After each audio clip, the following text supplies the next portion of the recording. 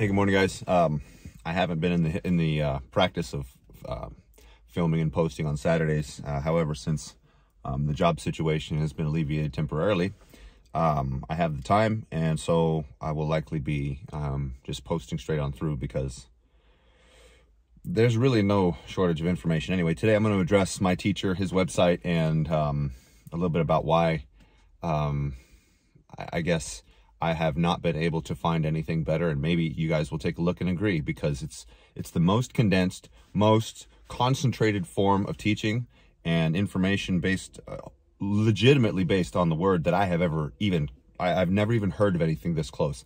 I've heard of all the names of the past, you know, all the big studies and the Schofield Bibles and all these things, but unfortunately a lot of those are built on some unfortunately erroneous non-biblical notions, and Dr. Robert Luginbill, the author of this site, has done the most amazing job breaking it down for those of us that are willing to, and it's a heavy read, guys. There's lots to read on this site. So this is off of the website, ichtthys.com. Let's see here, about Ichthus Ministry. The ministry originated with a face-to-face Bible study at the University of California, Irvine during the late 1980s, before they were pure communist. When friends graduated or otherwise moved on, I felt the need to make these materials available in a written form. This process was greatly facilitated by the internet, and Ichthus first ventured online in October 1997. So he's been at this for quite some time. In general, let's see. Ichthus is an independently owned and operated nonprofit personal ministry. All materials posted to this site are the sole property and responsibility of himself, the webmaster, Dr. Robert Luginbill. Although the Bible study materials found here are in the Protestant evangelical tradition, this site has no denominational affiliation. The Bible studies at Ichthus are intended to speak for themselves. It is his profound hope that these lessons will contribute to the spiritual growth and progress in the Christian life of those who make use of them. And absolutely. That's why I keep mentioning his website, because I don't want to sit around and claim that I came up with all of this. And it's not that he came up with it either, but he has definitely done so much of the heavy lifting for a lot of us who, well, he's a single man, and he's the head of the classics department at University of Louisville in Kentucky. So he's got time, and he's done nothing but bear down for the last, well, you guys saw how long, 1997. So he's been at this for quite a while. Let's see here about the author. I'll pull this up. This is just directly off the site. I'm not doing anything special.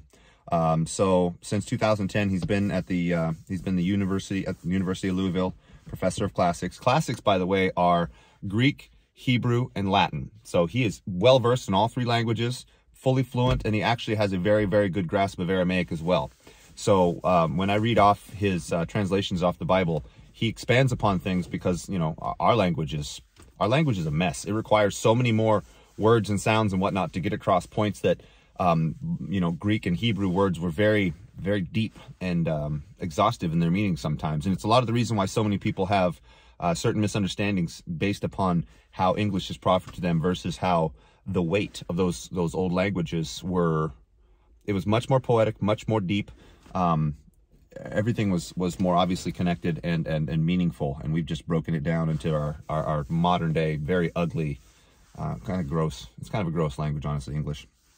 Let's see, he was the associate professor from 97 to 2010. So as of 2010, he was the head of the whole department. 91, he was at University of Southern California as a lecturer, and from 84 to 90, he was in University of California, Irvine, got his PhD in classics in 1990, and his MA in classics in 86. So you see, he built upon it. From 82 to 84, he went to the Talbot Theological Seminary. So you guys have probably heard of that. MABS, and he's got an MABS in Old Hebrew Testament, 1984, highest honors. From 80 to 82, University of Illinois, Champaign, I guess. BA, 1982, highest distinction in classics. So as you guys can see, the guy's he's put in the work. And just so we're clear, earthly teachings of man are nonsense. A lot of the information that people use to destroy the Bible came from man, and they are made up sophistry, very much the way that the word tells us that humans that will deny him will use reason to destroy the faith of anybody that they can. It's a lot of the reason why you'll hear certain people question whether or not Paul wrote so much of the New Testament. That in and of itself is huge. That puts a big chink in the armor, and it makes people question whether or not the Bible is actually even legitimate. But that man was so incredibly close to the Lord.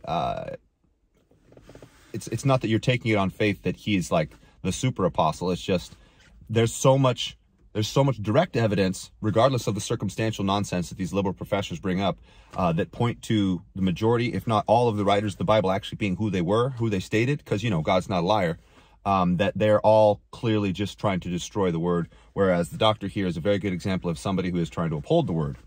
And I've had nothing but respect. Before that, from 75 to 79, he was in the U.S. Marine Corps. 73 to 75, University of Illinois, Chicago, BA in History, 1975 with honors. And 71 to 73, Northeastern Illinois University. So the man has just been at it for a very long time. He has some personal stuff that he gets into here, but that's very irrelevant regarding his teaching. Now, let's see here. There's some other stuff you can get in here. You can read the FAQs. You can do all that stuff. I want to go over the studies here that have made the biggest impact on my life, and I'm certain many others, because it's been around for a long time. 5 years now? Good Lord. So let's see. Of the studies that I would recommend people get into right away, the very first one that I would say is ideal to just jump into, because it's relatively small compared to his other studies, and it's very succinct, and it's very direct, and it describes the very broad tenets and notions that the Bible consistently displays, like judgment, replacement, and restoration. That cycle, that three-part cycle of judgment, replacement, and restoration happens over and over and over again in the Bible. And he points that out. He points out, you know, Satan's rebellion and fall, the gap in the first 2 verses of Genesis, and what that actually means for those of us today. The purpose, creation, and fall of man, Satan's world system, judgment, restoration, and replacement, part 5. This is the Satanic Rebellion series. I advise everybody read that first. If you want something a little more light that isn't necessarily... Well, it comes in small pieces and he breaks it down. He has an entire series based on Peter's epistles. Those were amazing. That being said, they are 41 parts, and it took him many, many years to finish. He had only been 10 or 11 into it by the time that I got around to reading this, which was, oh man, how long has it been? 8, 9 years? 9, maybe 10 years? I'm not really sure. I've been reading it for quite some time. So absolutely start with the, let's see, Satanic Rebellion series. Got to have it. The Bible Basics series is also an exceptionally good read. It's very good for those who want to understand the basic ologies of the Bible. For example, theology, angelology, eschatology, end times, anthropology, study of man, hamartiology, or amartiology, depending if you're using the Greek pronunciation, the study of sin, Christology, study of Christ, soteriology, the study of salvation, pneumatology, study of the Holy Spirit's ministry, etc. Amazing stuff. So, Satanic Rebellion series, Peter's epistles, Bible Basics. The Bible Basics are good, but it's fairly weighty. So I would absolutely suggest you get through that. Recently, he has introduced a series on the epistles to the Hebrews, which is far and away the most difficult book to read from Paul, because Paul was dealing with a very reprobate Jerusalem church that had decided to become Judaized and go back to certain portions of the law. Remember the whole, he lost people. He went in and he rebuked Peter to his face. You know, there was just a number of things that Paul did. Hebrews addresses that. He's just now getting that series going. The introduction is finalized, and it looks like he's going to have 13 chapters, but it's going to be a very heavy and awesome read. I advise you guys keep an eye out for that one too, because it's probably going to be amazing, just like the Peter's epistles and everything else he's written. And then the next one, the really big one, the one that's going to take you the most amount of time and is the hardest to digest, because, well, it destroys a lot of the nonsense that we've come to understand as to what's about to occur during this tribulation time we're just on the door of. The Coming Tribulation series, it is 1, 2, 3, 4, 5, 6, 7, 8, 9 parts. It does not just exegete the book of Revelation. It involves Isaiah, Daniel, Jeremiah, Ezekiel, Genesis, all the books that have anything to do with the day of the Lord, you know, Babylonian captivity, the Antichrist, all of that. It's all covered in there, and to an exhaustive degree. It's to a level that, again, guys, it's very weighty. It will take you a long time, and you really got to stick through it. But maybe it'll do like it did for you, like it did for me, and excite you enough that you can keep pounding through, because sometimes it's pedantic. But again, very blessed man, very good at writing.